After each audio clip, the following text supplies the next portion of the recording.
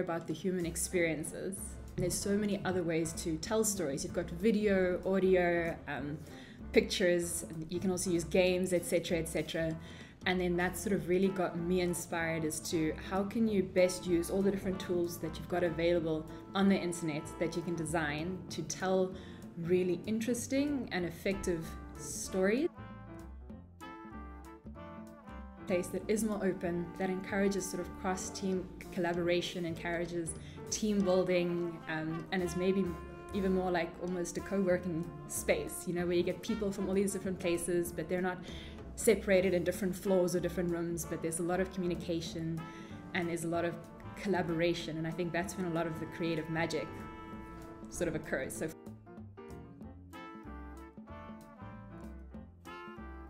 I think one way to begin attracting the people you want as a company is to also for people to understand what your company culture is. And a way of doing that might be to organize events or organize talks where people can begin meeting the people from your company and can begin relating to them, all as part of weaving a story.